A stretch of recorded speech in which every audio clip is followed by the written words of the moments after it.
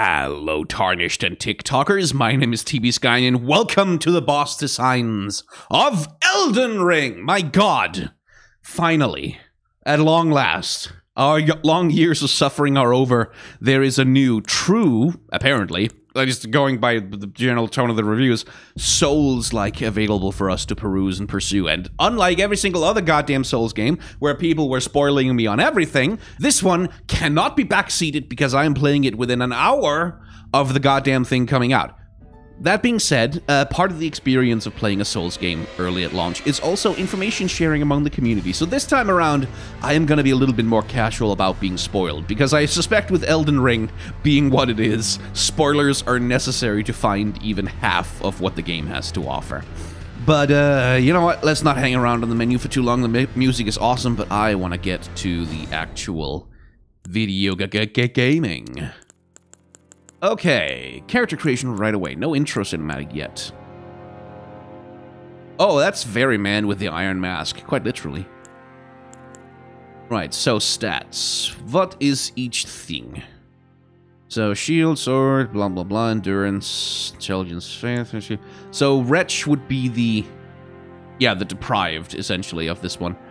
Let's see, what do we have here? Confessor being higher in faith. Higher in intelligence and dexterity. They have magic. Okay, magic and sword. That's bow and sword, so that's the... yeah, that's the high dexterity build. That would be the samurai. That makes sense. Yeah, I think we'll start with the wretch, just to give us flexibility, and then we'll work from there. Please choose a body type, A or B. That would be... yeah, instead of male or female, which I appreciate. Blah, blah, blah. Amber Medallion increases maximum HP. Gain many runes. Oh, right, I remember some of these from the network test. Breaks the seal on imp statues, but can only be used once. What does that mean? Well, there's lore here, isn't there? Let's see. The most common face, blah, blah, blah. Where are various ones? A regal face found among those who claim noble blood in the lands between. Proud and seclusive tribe of folk well versed in ancient legends and heresies. Hardy people of the unforgiving north. Oh yeah, there's like... it's just a Viking. I mean, I guess I technically am a Viking, so let's mess with that.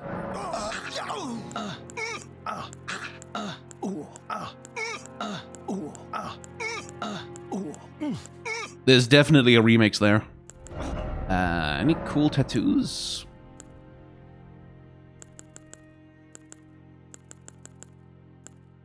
Not that we'll see them, really, like... because we'll be way too busy just putting helmets on him. But eye patch. Ooh! Secret sequel to Nier Automata. Actually, yeah, let's give him an eye patch over one eye. That seems cool. Let's put a little bit of eyeliner I like, because it makes the eyes stand out. That's cool. Skin features. Pores. I want no pores. This man cannot sweat. Dark circles? Oh, dark circles. Yeah, maximum dark circles.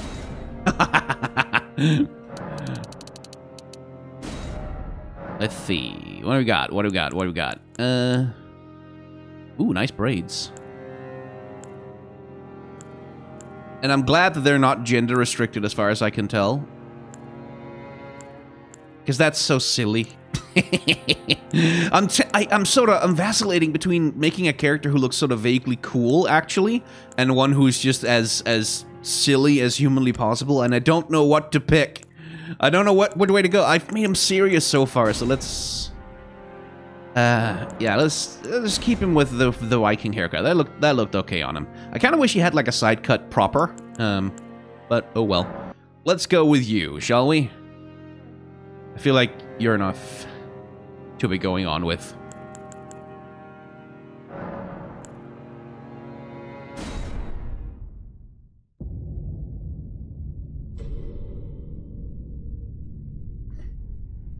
The fallen leaves tell a story.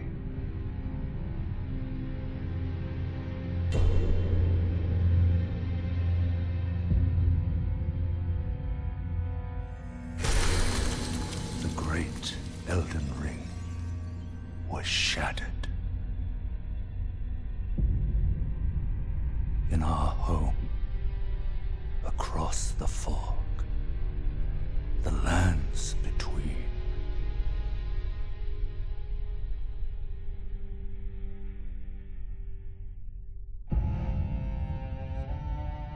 Now, Queen Marika the Eternal is nowhere to be found. And in the night of the Black Knives, Godwyn the Golden was first to perish. Soon, Marika's offspring, demigods all, claimed the shards of the Elden Ring.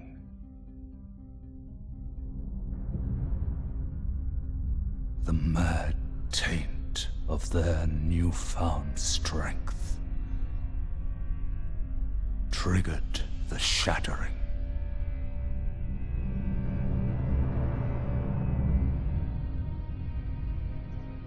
A war from which no lord arose. A war leading to abandonment by the greater will. Oh, rise now, ye tarnished, ye dead who yet live. The call of long-lost grace speaks to us all.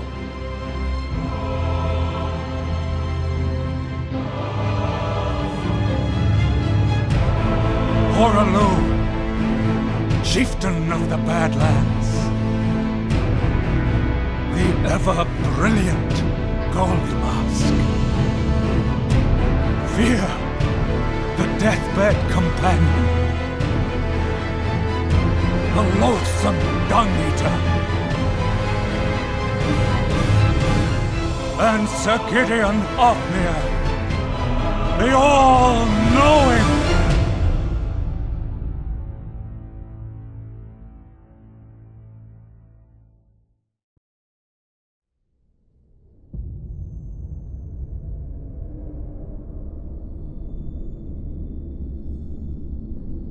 And one other, whom grace would again bless. A tarnished of no renown.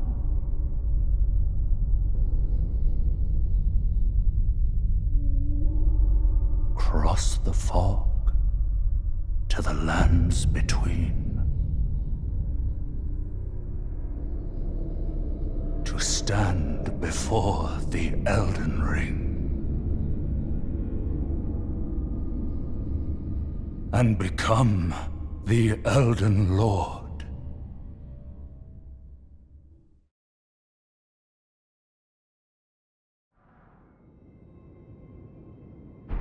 So that was a lot. Man, I was hoping for a fully animated intro cutscene. Those are good for editing intros to the series around, but oh well. Let's examine the starting area. So essentially we are on the in Souls-likes being Souls-like. Could this be a dead end? Ah, see, we're already memeing. Try Finger's butthole, yes. Praise the Elden Ring. Yeah, you know what? Rated good. I see we're already, the Souls community is already in full swing, huh? Are you ready? Time for Elden Ring. Tarnished wizened finger. Being a thing that does us something. That's the one you use to write messages. Right. So, we are undead, as we often are in Souls games, called back from death, and I guess this, then, would be our tomb. Which, for a tarnished of no renown, seems like relatively elaborate. Like, you'd think if you were a nameless nobody, they'd just throw you in a hole in the ground, not a nice church like this one.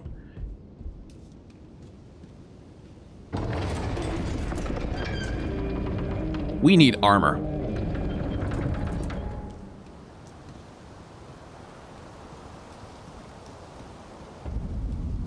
The Chapel of Anticipation. And people are immediately getting themselves killed. Jumping off the ledge. Yeah. Something incredible ahead. Yeah. It's nice to be back in Souls games. Like, the meme lords that leave these matches, they annoy me sometimes, but it's also kind of... It's also kind of nice in its way. Blocked shut. Okay.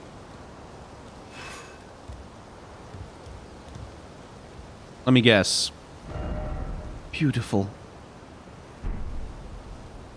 I mean, it is. It is genuinely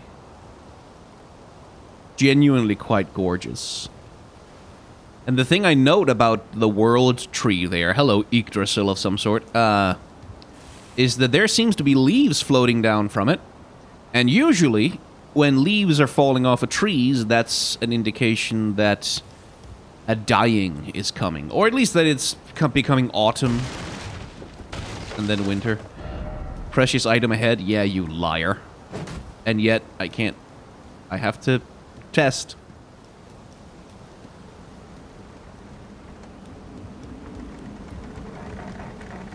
Oh, that... Yeah, okay. Right, we know what that is. We know what that is. That's a portal.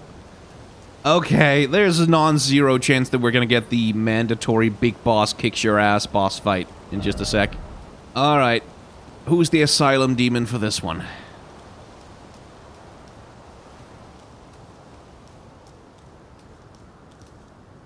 By the way, that's a pose. Oh, a grafted scion. Okay. Hi. Am I supposed to just, like, die, or am I actually supposed to try and beat you? Because usually you're supposed to die. And you have a big f***off shield in front of you there, so... Oh, you're troublesome. What are you made of? Oh, ah! Okay, fair enough. Fine. Ouch. This feels a lot like I'm supposed to... No, yeah, I'm supposed to die.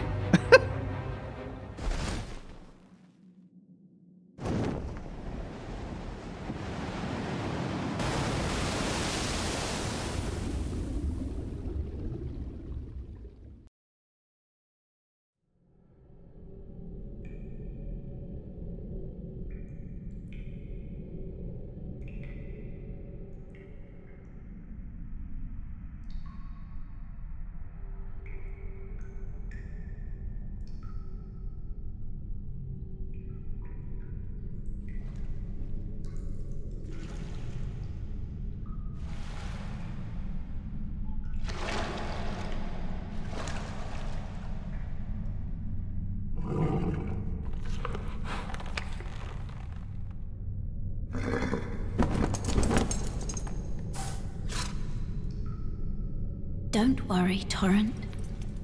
Fortune is on his side. We found him here, after all.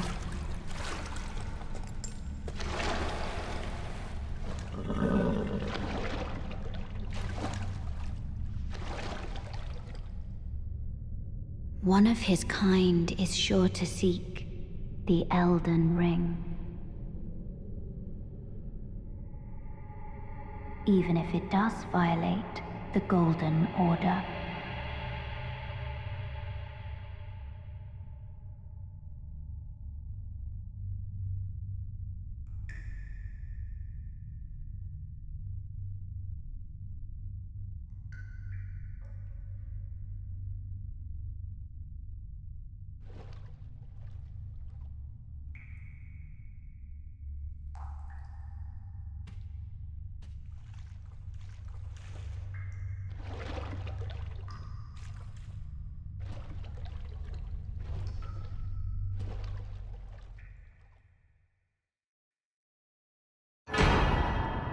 Oh, Flask of Crimson Tears. Thank you very much.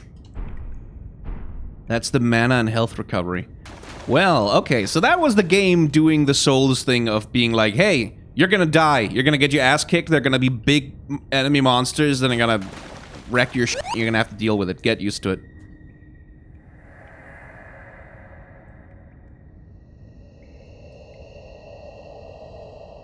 Brave tarnished, take the plunge of learning and remembrance. Recall the arts of war and your warrior's blood.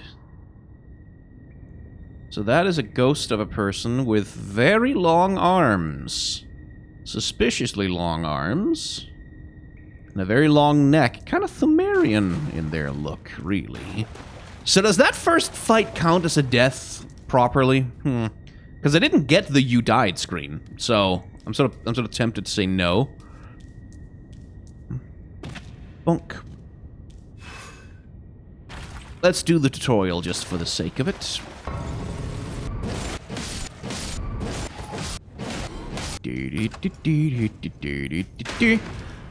Bonk! Upon dying, you will be revived at the last site of grace. However, if there's a stake of Marika near where you died, you can choose to be revived there instead. Cool. So that's what those are, stakes of Marika. It's Marika, the endless, the eternal, some kind of primary goddess. Ah, here's the first proper boss fight.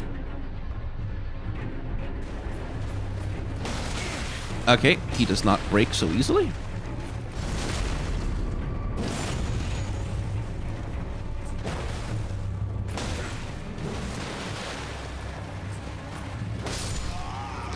Yeah, I don't think we're gonna count him as a real boss. I mean, technically, I guess, but only very technically. Alright, tutorial complete successful. We get a gesture for our troubles.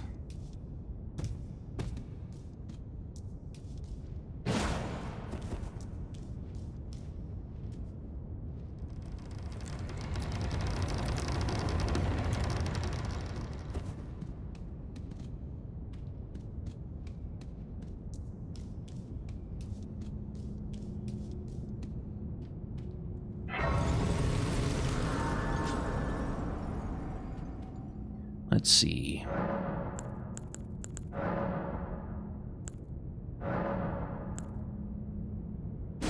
I don't have a sacred tear, do I? No.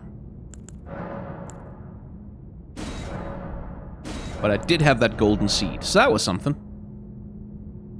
I remember this bit. You can set how many mana potions you want relative to health potions, and since I only have that one skill right now that costs mana, that's perfectly fine with me. Don't have no spells.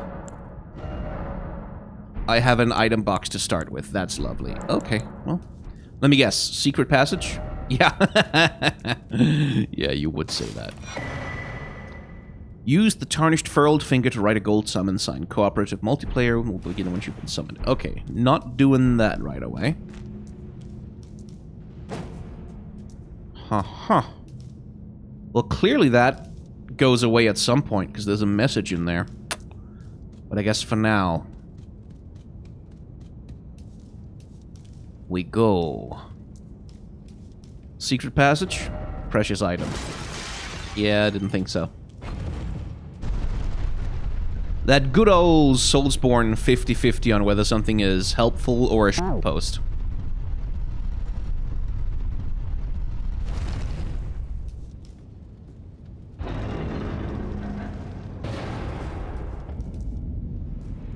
Is there anything else in here? Well, welcome to the big beyond. And this asshole.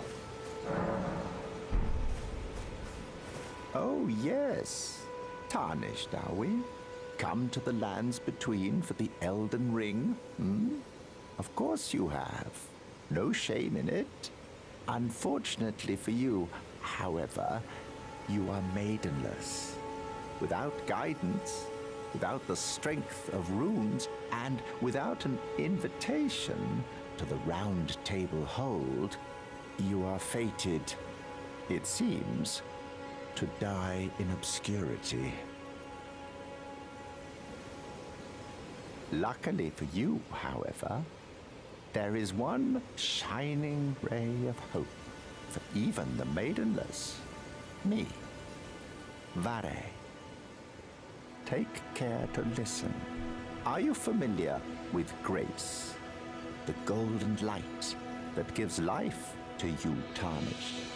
You may also behold its golden rays, pointing in a particular direction at times. That is the guidance of grace, a path that a tarnished must travel. Indeed. Grace's guidance holds the answers. It will lead you tarnished to the path you are meant to follow, even if it leads you to your grave. Grace's guidance will to Castle Stormveil, the home of the decrepit demigod, Godric the Grafted. Godric, huh? It's time you set off, I should think. To Castle if you... It's time to Castle if you see... Okay, he's not intending to be any more useful. Hello, birdies. Why is it always beautiful? Dog. Something I noted when I played in the network test is that the world of Elden Ring, the, you know, lands between, they are a very different place than anything you visit in the other Soulsborne games. Well, maybe not so much Sekiro, but certainly Dark Souls 1, 2, Bloodborne, and so forth. In those games, you're always visiting dying worlds, essentially. Like places that are crumbling and falling apart from a sort of internal dying of the light. Or that are in some state of like, decrepitude. And that's happening here. Like, certainly we are among the ruins of civilizations. Like, we can see that, like, the edifices and kingdoms of man have fallen. But look at the nature. Like, there's a very different relationship between civilization and nature here. In Dark Souls 1, the relationship between civilization and nature was basically like a one-to-one. As the Age of Fire fades, so too does the nature of Lordran. Like, where things were getting stale and stagnant and kind of falling apart, and when you travel back to the past, you see a more lustrous and verdant version of the world.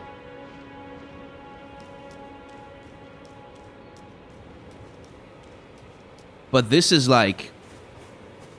this is just gorgeous, lustrous nature from start to finish.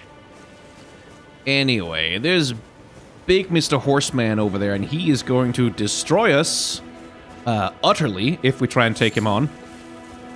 Benefit of the network test again.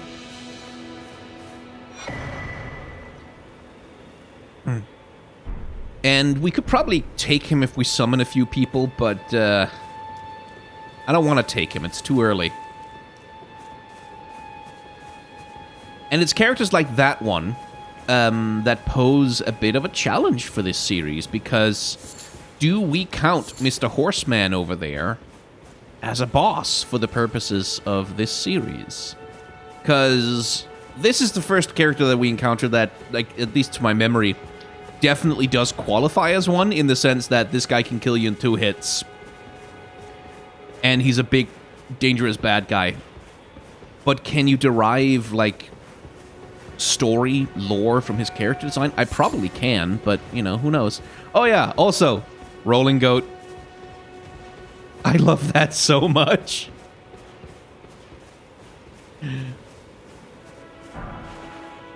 Some golden runes, thank you.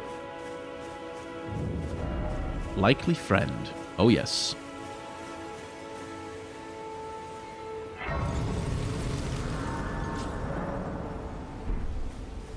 It's Santa Claus! You're a tarnished. I can see it. And I can also see that you're not after my throat. Then why not purchase a little something? I am Kale, purveyor of fine goods. I am of a nomadic people, selling wares as I travel. The land has been tainted by madness since the shattering of the Elden Ring. It's only tarnished like yourself, who keep things from drying up entirely. Let's say you're a very welcome customer. You know, if you can spare the runes, you should buy yourself a crafting kit. A crafting kit allows you to make basic items on your own. Essential, really, if you intend to survive out here for any duration. The kit costs a bundle, and I admit I do take my cut. But the important thing is that you survive. Every customer counts, after all. Goodbye. Right. So I think what we picked up just now was... Yes. Rune consumable. And I think that gives us just enough for the crafting kit. Because he ain't wrong, it's the thing that we need. Yup. There we go. Wouldn't mind a shield also, or some armor. Oh no, I need a torch. A torch is what I need. I'm glad you took my warning to heart. You've made an excellent choice.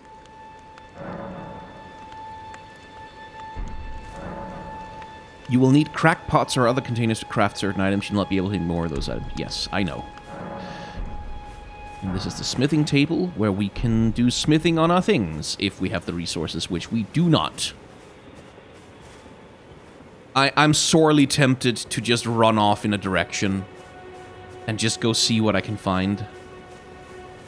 Like, see how far I can go before something horrible kills me. Because I know where a few things are. Again, benefits of the network test. There's a dragon down here that we could activate. Although it's probably not the greatest idea I've ever had. So we'll leave that out for now.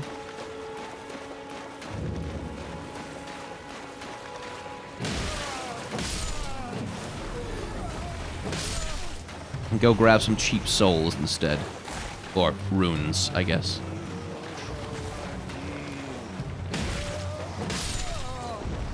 There's a dog.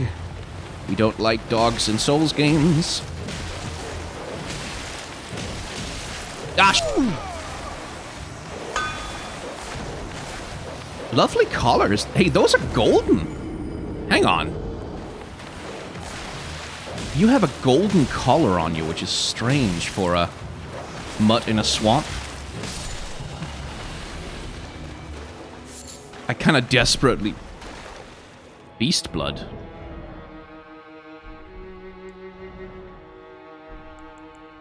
What? Beast blood?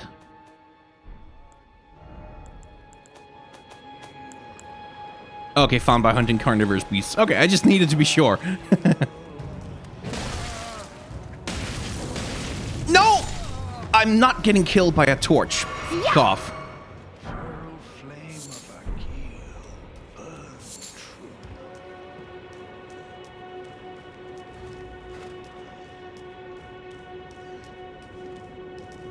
Oh, wait, was there a fight down here? Or is it just the rats? I think it's just the rats. Yeah.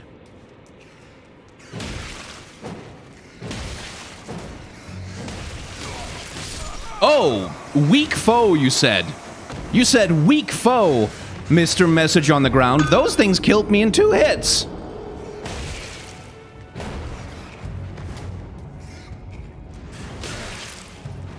That's a long range on that little dash. Very annoying. Guess that's what I get.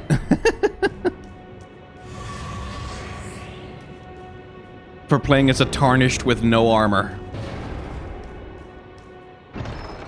Anything good in here?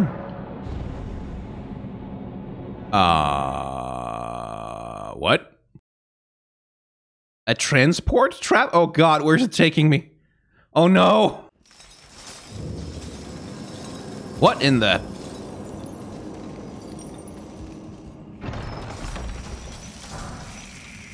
Gravity stone fan? Gravity stone what the hell? Well, now where am I?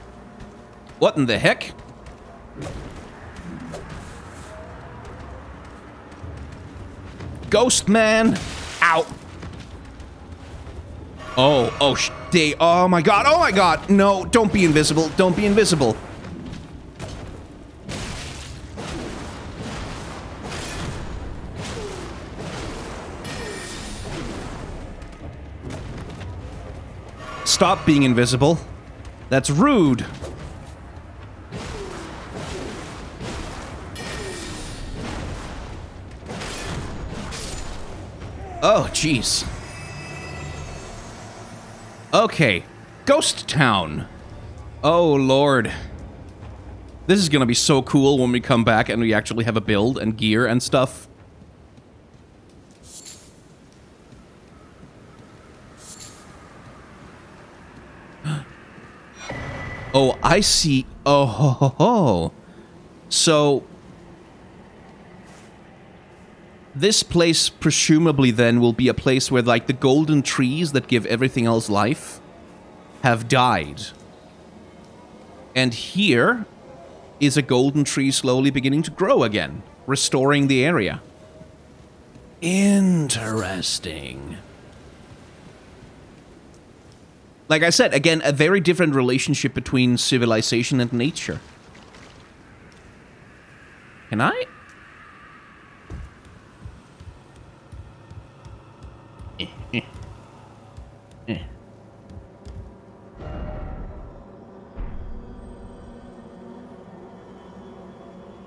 Oh. How, can I even? Okay, I can jump up there. I can kind of get up there. Aha! What a thrill, with darkness and silence through the night. Light flame? A seal was broken in town. Oh, that's how you open the doors. Then, probably. Oh. Oh, I see some people have fallen down and died here. Aha! So we can jump down there and grab that item. From this man. Staff of Loss. Ah, rump. I was expecting a tongue butthole, but okay. So what seal did I break? Was it, Oh, I think it was. And there's a boss in here. Oh, there's a boss. This feels like spoiler territory. I know I can't beat him. I absolutely can't beat him. Or it, or they, or them, or whatever is... I know I can't. I know I can't.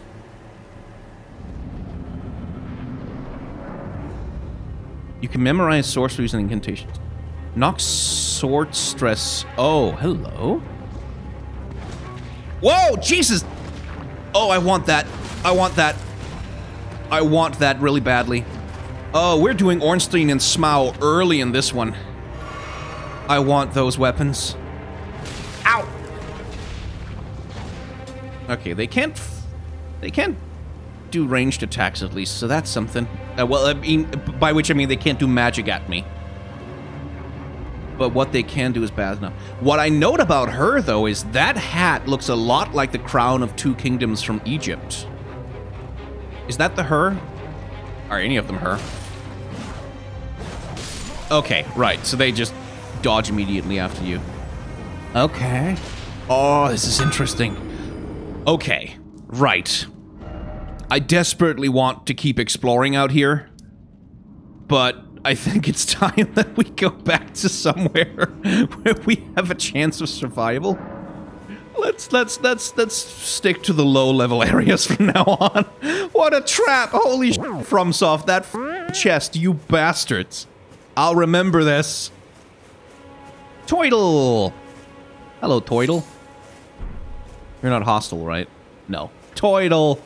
Oh, look at him. Oh, no, wait, he's a... Oh, I don't want to hit him. Look at him! Look at this adorable boy! Can I ride you?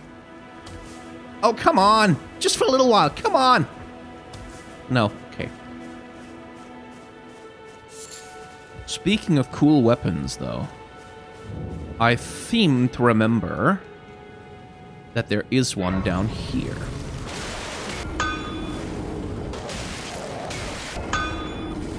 Okay, well, guess I have to go and explore the game the normal way. That kind of makes me excited for what else has changed, though. Right, there's the enemy encampment. We could mess with that, but it'll mess us up.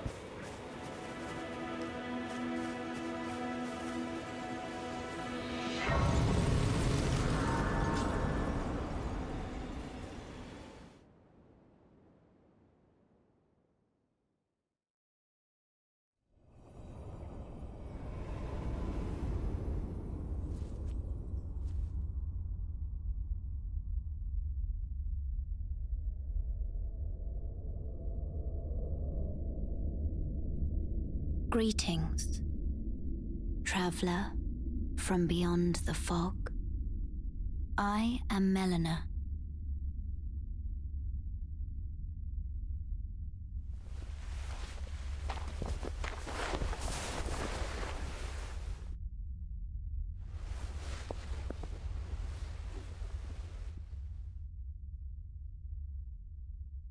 I offer you an accord.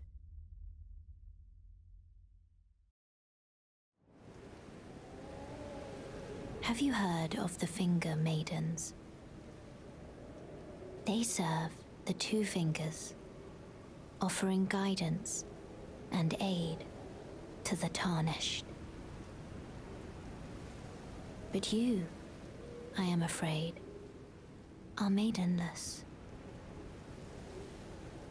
I can play the role of Maiden, turning runes into strength to aid you in your search for the Elden Ring. You need only take me with you to the foot of the Erd Tree. Obviously, yes. I wonder if you refuse, and you still beat the game, if that changes anything. I'm sure someone will do that by this time tomorrow. Then it's settled. Summon me by grace to turn runes into strength. Ah, another matter. I bequeath to you this ring. Use it to traverse great distances. It will summon a spectral steed named Torrent. Torrent has chosen you. Treat him with respect. Okay, now we can level up. Use the spectral steed whistle to summon and ride your spectral steed. Now we have a horse. Whee! A horse with a double jump. And that's where we'll cut the first episode. Kinda. Hi, Futureskyne here, interrupting at a, well, not so much an awkward moment as an apparently entirely random one. As past Skyne mentioned when we were sneaking past the Tree Sentinel, that's the big golden guy on the horse, Elden Ring is a different beast from Dark Souls and Bloodborne. Bosses in those games are very deliberately placed roadblocks that sort of gate off your progress until you overcome them, but Elden Ring being an open world game, you can just kind of fuck off and not deal with them for dozens and dozens of hours. I know people who sunk more than 20 hours into this game before facing down the first major boss, and while I have been a little bit more direct in my approach trying to look for bosses, I have sunk 50 hours into this game at the time of writing, and I have only faced 5 major bosses. The boss designs is based on a structure. 1 episode, 1 major boss. It's a very convenient format for the previous games, but it doesn't really work for this one.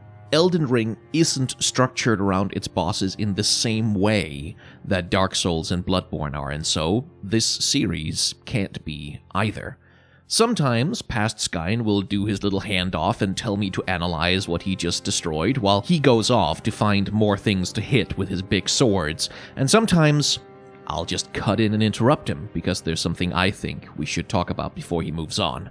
For example, to start with, let's collect some thoughts about what the fuck exactly is going on?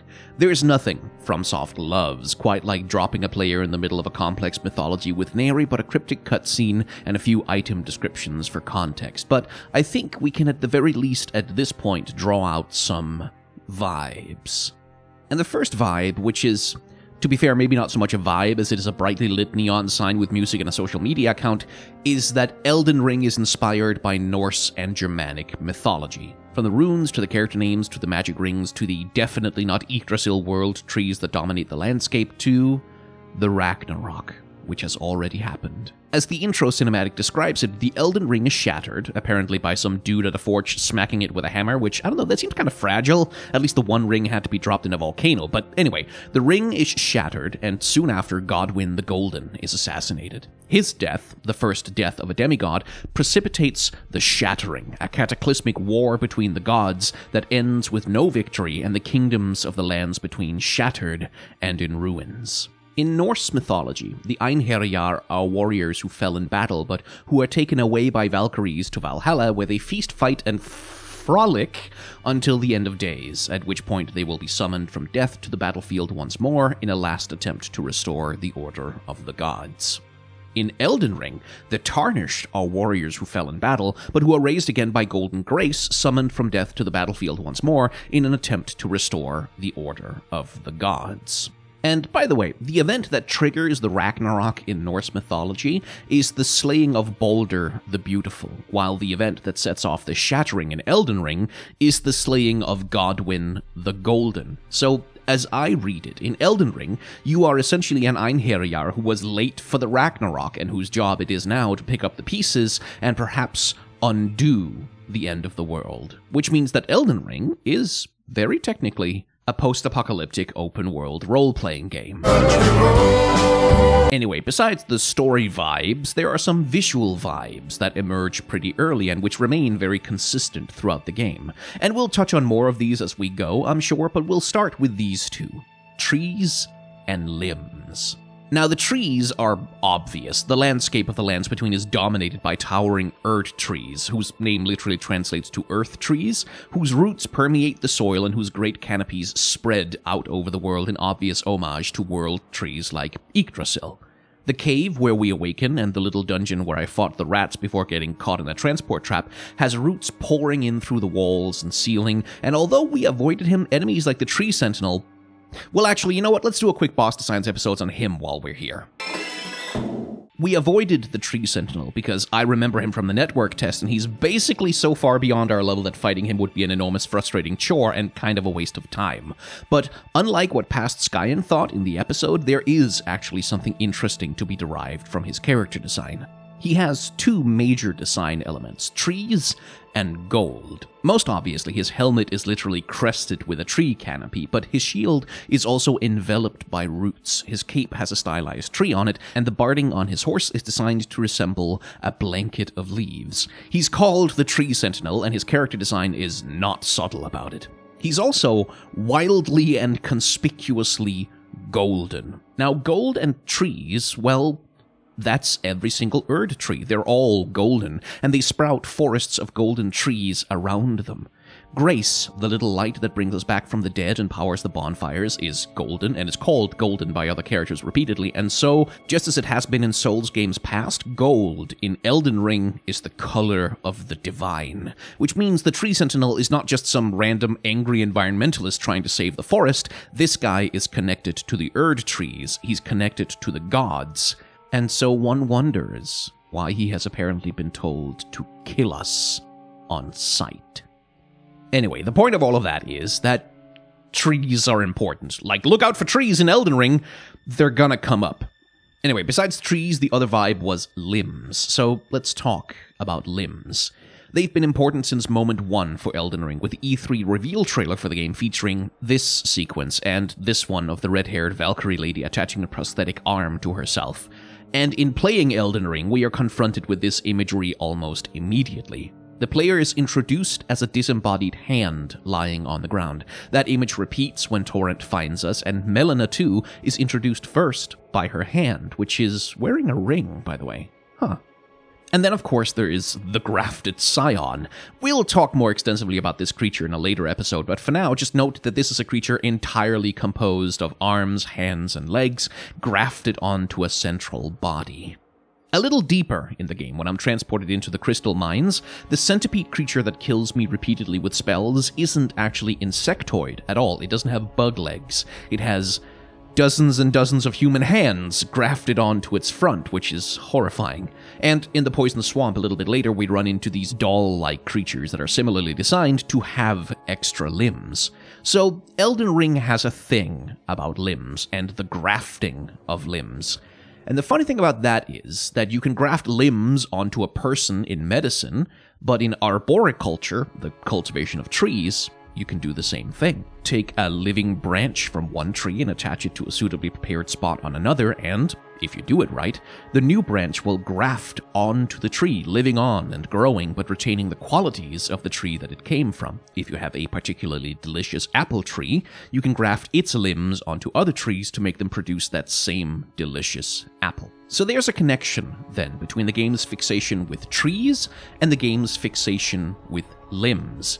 I think that in the metaphysics of Elden Ring, a trunk is a body, a branch is an arm, and a twig is a finger, or something along those lines, and these things represent power in some way. The power of the Erd trees rests in their many branching limbs that spread out all across the world, whether it's the roots or the branches in the canopy. Hence the finger relics that we pick up that allow for co-op, where, if you are co-oping with someone, you are referred to as a furled finger, essentially an extra limb, an extra bit of strength and power for the player that you're helping. And hence the finger maidens, who alone have the unique power to turn runes into strength, to fertilize you, that you may grow, essentially. And speaking of finger maidens, let's talk about Melina. Melina is not a finger maiden. She makes that much clear. She simply offers to play the role of one. How she's able to do this without being one is not clear, but then a lot of things about Melina are unclear. She follows very much in the footsteps of the Emerald Herald and the Plain Doll that came before her. She's a soft-spoken and cryptic female character who knows more than she's letting on, and who offers the player advice and comfort, as well as the ability to level up. She asks us to take her to the foot of the great Erd tree. There's the centrality of that damn tree again, for reasons that she doesn't explain, and she seals our agreement to take her along with the gift of a ring. Now, even in stories that are not called Elden Ring, and which aren't about the power and importance of magic rings, this would be pretty pregnant with meaning as a gesture. The gifting of a ring is a classic symbol of an oath or a promise, a commitment. You could read the gifting of this ring as a kind of engagement, a metaphorical marriage to the player, a promise in some way to be faithful to one another. But since this game is called Elden Ring, and it is about the power and importance of magic rings, well, suffice to say, it feels like a slightly more meaningful gesture than just being handed a convenient game mechanic for traversal. Even if it's handled quite casually in the moment, this feels like it means something.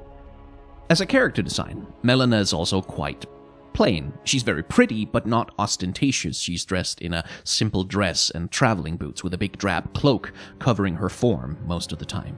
This relative simplicity then allows the one mysterious thing about her visual design to stand out: an eye conspicuously kept closed with a tattoo on the eyelid. Norse mythology comes back to haunt us here, because Odin, very famously, surrendered one eye in exchange for wisdom and magical knowledge, and I wonder if that is what the eye signifies. That she has wisdom and knowledge beyond the ken of ordinary mortals? She certainly seems to. But it could also signify the opposite, a lack of knowledge and wisdom, a lack of perspective, a literal inability to see the whole picture, and I kind of also get that vibe from her, that she doesn't quite fully know what she's doing or why she's doing it.